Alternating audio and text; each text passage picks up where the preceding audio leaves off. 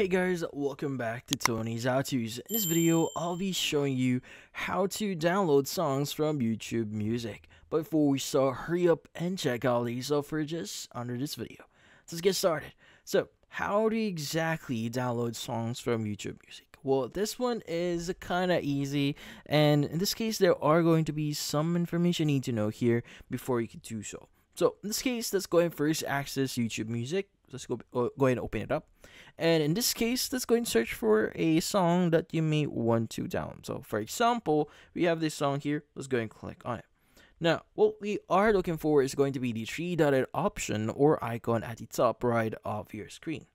Now, in here, you should be able to see a bunch of things, but what we're looking for is going to be the download option just underneath the save to library option.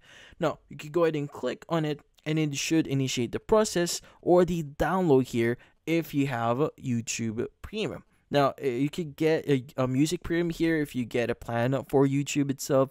But in this case, if you're a new user or a new account here, usually they will give you a free trial for a number of days for YouTube Music. So you could go ahead and download the actual song itself. But again, it's required that you have a premium plan here for YouTube or YouTube Music in order for you to download songs offline. Now, in this case, maybe you want to download a playlist instead of just downloading one song. Well, this one is also kind of easy. So you just need to look for any playlist here that you want to download. So in my case, I want to go to my library at the bottom here. And you want to go ahead and basically go to your library or your specific playlist. So in this case, you go and click on playlist to show all your playlists. So you could go and click on the three-dotted option here, or you could just open up your actual playlist, and you should be able to see a download button here just underneath the actual playlist.